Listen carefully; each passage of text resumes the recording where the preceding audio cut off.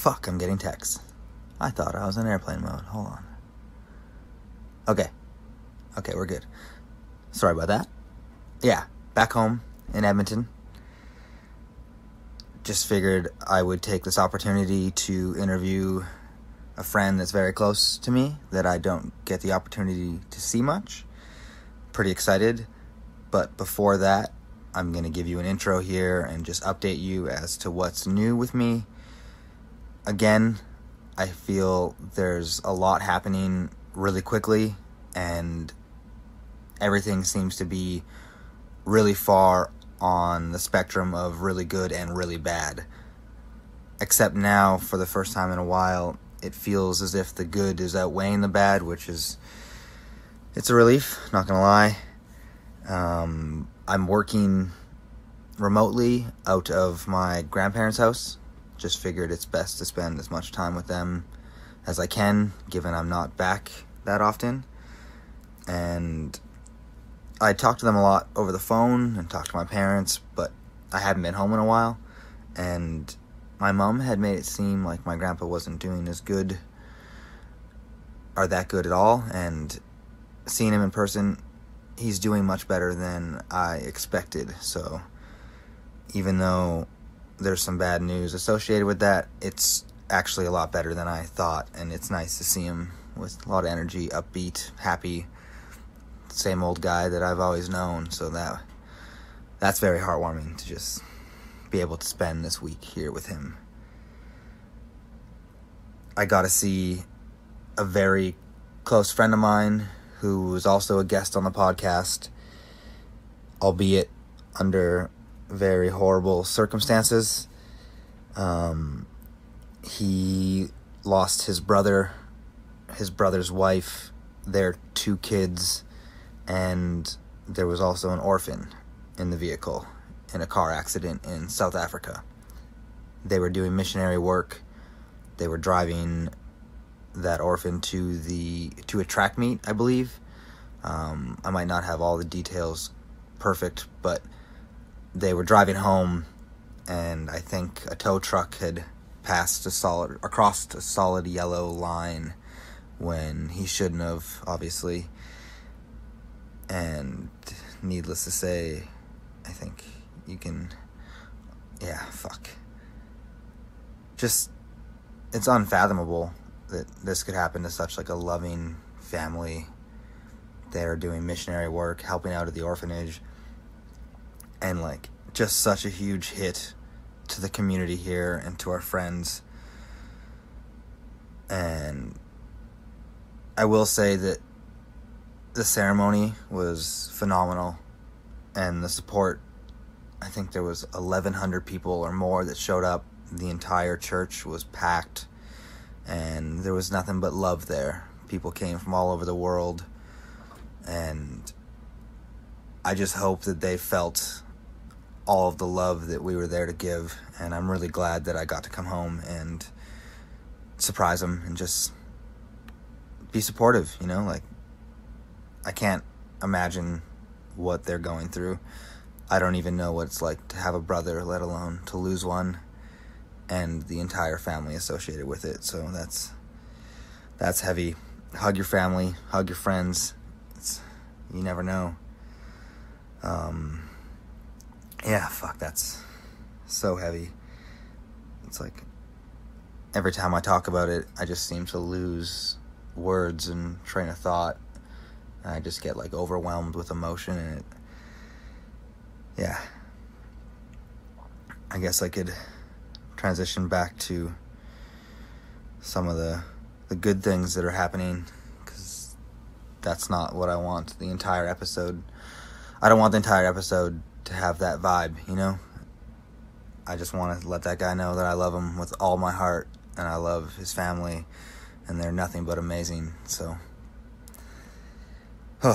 back home in Vancouver for me, I've got a couple of my Korean friends staying at my house while I'm gone, and I finally got a tattoo that I've been wanting for a very long time. It's of 2 foosball wraps. I'm a nerd. You all knew that before clicking this. And this is something that It's been on my mind for a while.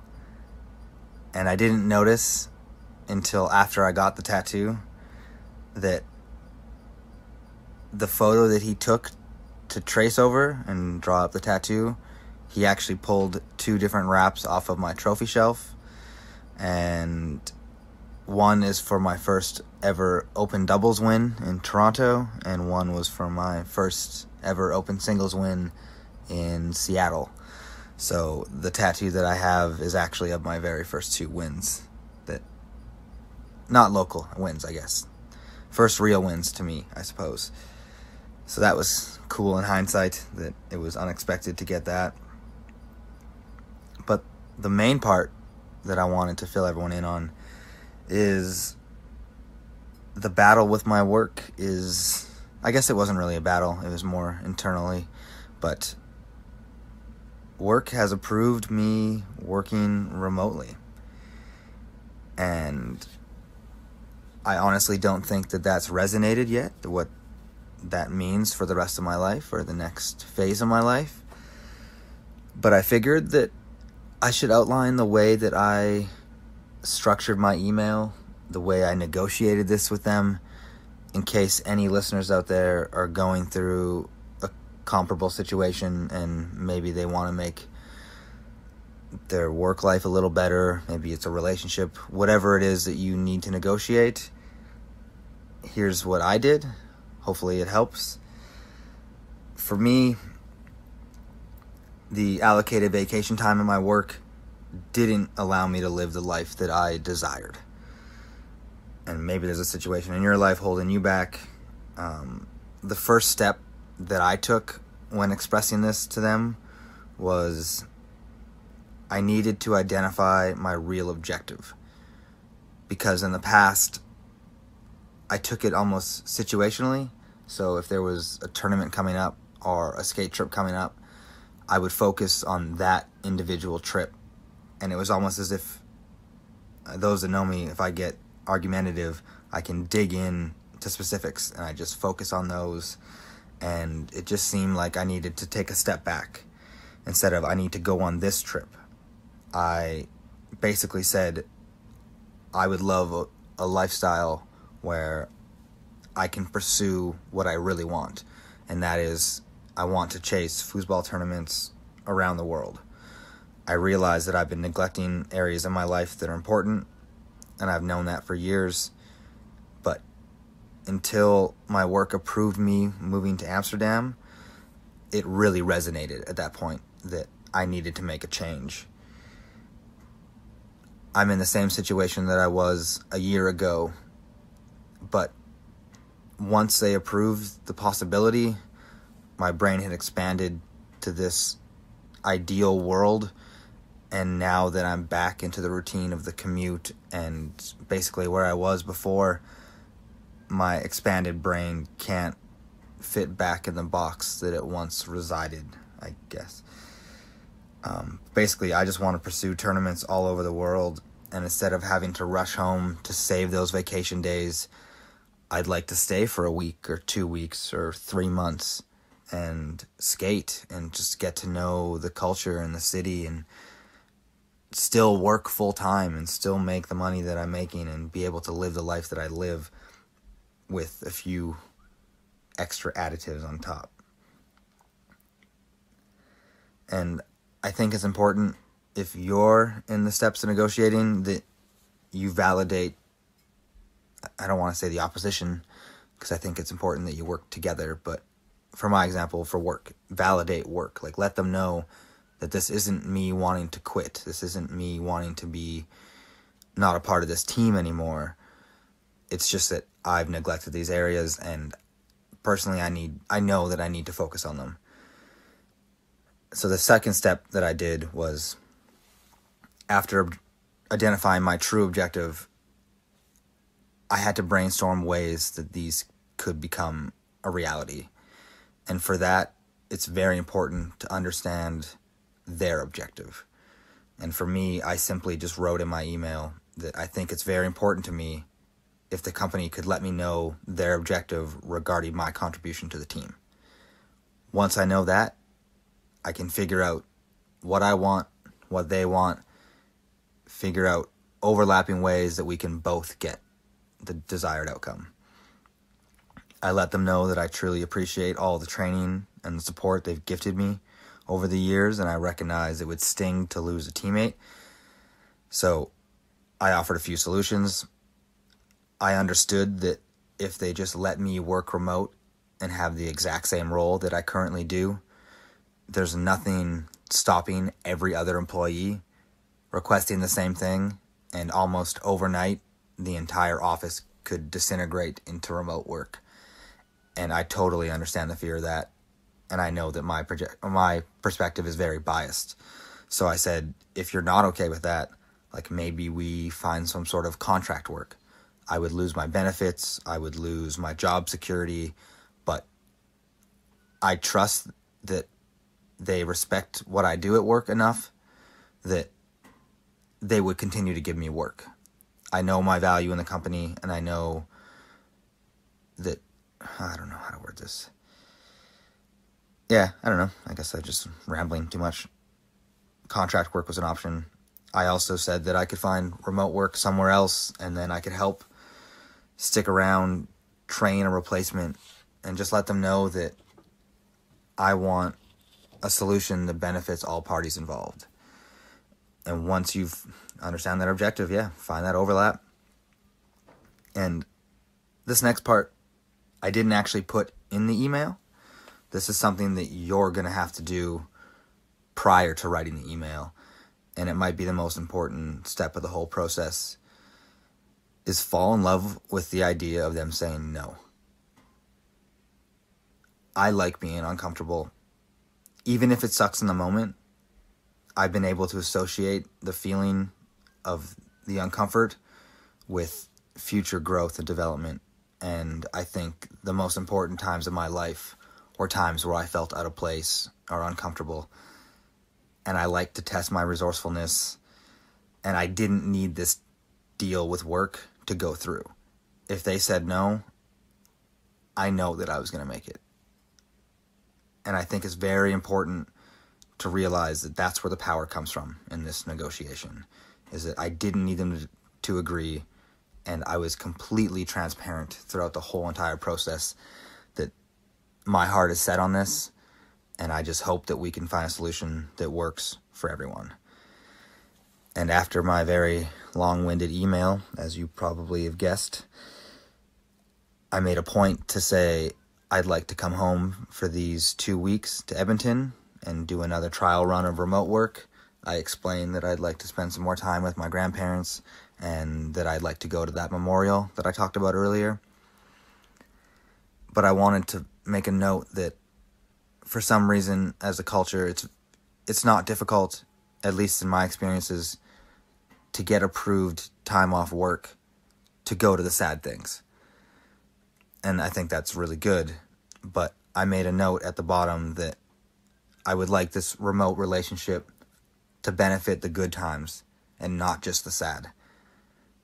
I know there's been times where I felt guilty requesting vacation time for positive things when they fall very short in line with negative things. It's almost as if they already gave me the favor of letting me go to the memorial, so other trips, they just, I don't know, hey, can you guys relate? I assume that most of you know what I'm talking about. And I just really wanted to clear that up, that no, like, I want this for everything.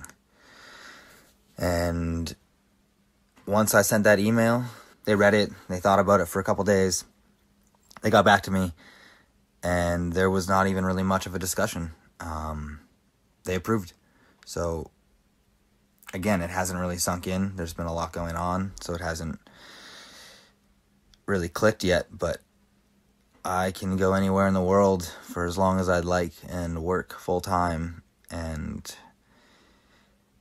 I guess it's kind of clicked because I've already booked a bunch of tickets. I'm going places. I'm in Edmonton right now.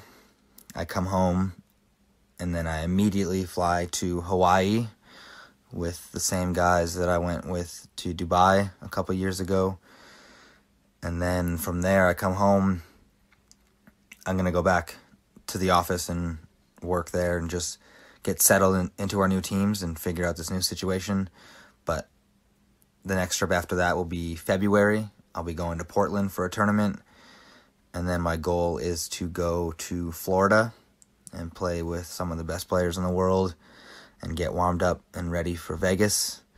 And I'm going to go to the Vegas foosball tournament. And then after that, I'm going to head to Korea. And I don't know how long I'll stay there. I haven't really thought that far ahead, but pretty damn excited because this is a life-changing turn of events for me. And on top of that, not sure yet if this is good news, bad news. I think it's definitely a mixture of both. But my foosball teammate and business partner, he has decided to move back home. And I don't really know what that means for the league and the tables and everything. I'm going to keep it for sure. I think he'd like to just kind of separate from it and just not have to think about it being so far away. But I'm hoping that back home is less of a struggle for him. I know he had a very hard time finding work that he was happy with here. And by here, I mean Vancouver. And it definitely hindered our playing together. Like I've said on previous podcasts, besides Washington, the last time we toured together was 2.5 years ago. So maybe him going home means he gets a job that he enjoys. Maybe he gets a place that's not as expensive as he currently lives in. And maybe we actually play more together, even though we don't live in the same city. It's going to suck to lose a friend that I see every day or every week or so, but I guess that's life, huh? Yeah. Welcome, Jamie Redmond.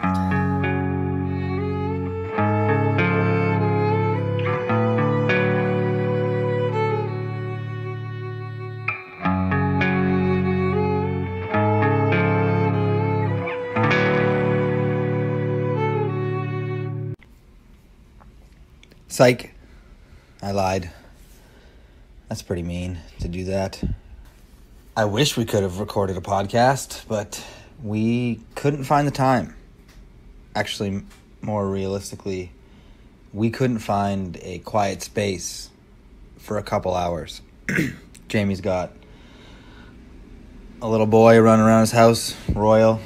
I wasn't at home, so I didn't have anywhere I could go.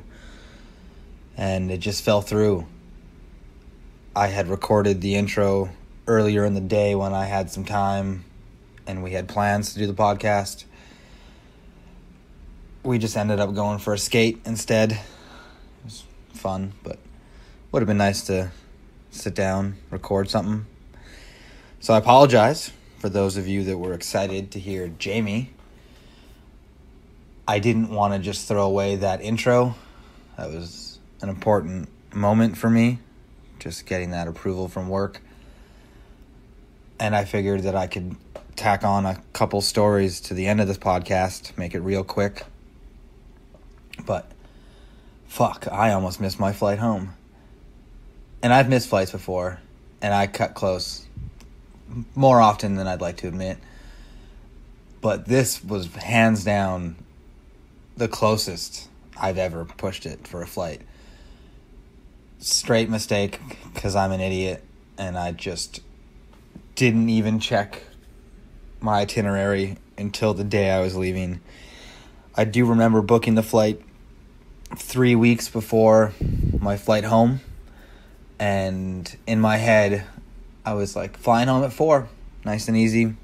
Told everyone flying home at 4, but I'm just sometimes kind of stupid, and apparently, I can't read a 24-hour clock. And it was 14 o'clock, not 4 o'clock. And my flight was at 2. And I was at my parents' house. I was working. I had clothes full cycle in the washing machine.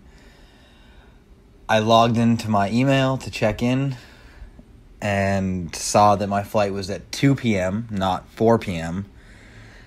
And I realized at 1 p.m. My parents' house is 58 kilometers away from the airport. I hadn't packed a thing. I just let my dad know. Fuck! Flight's at 2. He gets off the couch, runs to the garage, turns the vehicle on. I'm trying to pack everything into my bag without forgetting, while trying to calm my mother down because she's freaking out.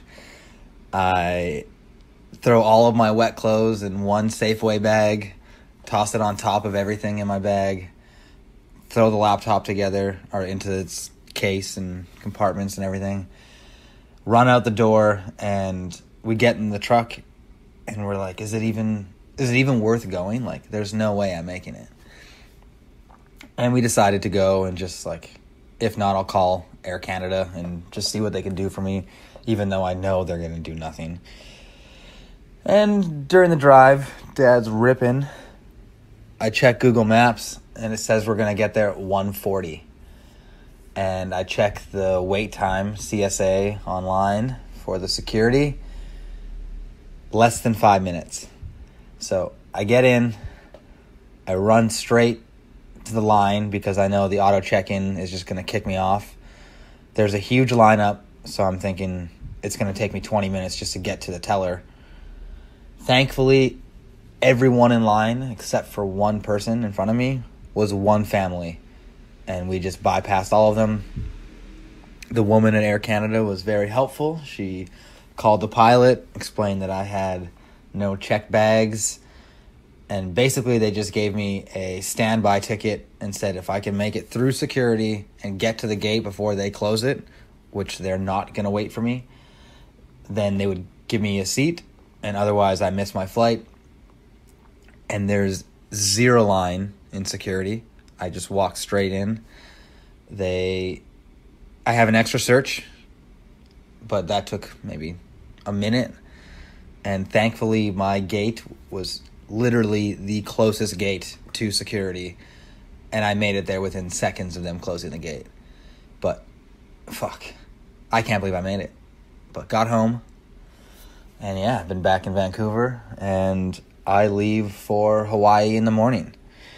This time, checked in, know my flight time, nailed it. Well, I guess, knock on wood, I haven't nailed it yet, but I'll get there. And came home, went to the foosball league, and heard crazy story that happened there. Figured I'd fill you in on that too, because that's basically the only interesting things that happened this week. One of the guys that's there all the time, he was parked right out front of the pub, and you can see, but you have to look. Like, it's not windows in the sense where you would just actually be able to have full visibility of your vehicle the entire time. You'd have to like go to the door, look through it. The reflections are kind of a pain in the ass. And I guess this dude walked in, and he was obviously intoxicated. I'm assuming multiple substances, just not fully there. And at first they were just being very polite with him and asking him to leave. And the dude started to say weird threats, but nonetheless threatening the lives of the people inside. Basically just saying like, I should stab you. I should stab you. But he reached behind the counter and grabbed the mixing spoon, and he was threatening to stab people with the spoon. And then a bigger, sober individual basically just walked over and was like, no, you're not. I'm going to take that, and just basically forced it out of his hand, and they escorted him out of the building. Later on in the night, a guy playing foosball, a new player, I actually haven't met him. He was just a random guy that was interested that night. He went outside to smoke weed and saw a bunch of glass on the ground. I was like, oh shit, there's glass everywhere. Then he looked, and he sees inside this van, which happens to be one of the guys from the foosball community, there's a dude inside of it. And I guess what happened was the guy unscrewed the no parking sign and started smashing the front window of the van with the no parking sign. It didn't break, so he moved to the back window. That one gave in, and he was inside rummaging around, but the person that caught him didn't realize that it was the same person as inside and actually thought it was the guy's van and thought that he had stumbled across his van, broken into, and he was making sure that everything was still inside. Turns out not the case. Once he realized that it was the drunk dude from inside, that guy just took off across the street, ran away. This guy didn't chase him, but he went back in and was like, yo, whose van is this? Ended up being one of our guys. He went out, and apparently someone else had seen it and chased the dude across the street, and they're both shirtless, fighting. Oh, fuck, I missed part of the story. I guess he was looking for him, and there's usually homeless people right in front of that Honda dealership because there's vents that have a lot of hot air coming out, so it's warm in the wintertime. And while this man was looking for the guy that broke in, there was a homeless guy, but he was like fully covered with the boxes. He had his cardboard all around him, and all you could see was eyes. And he didn't clue in that that was the guy hiding in someone else's cardboard. And then as he was walking away, the drunk guy pretending to be homeless jumped out of the cardboard and ran towards him. And they ended up getting in a big fight. Like I said, both shirtless. One guy pinned to the ground, but our foosball guy, whose van was broken into, he's not sure from a distance who's winning.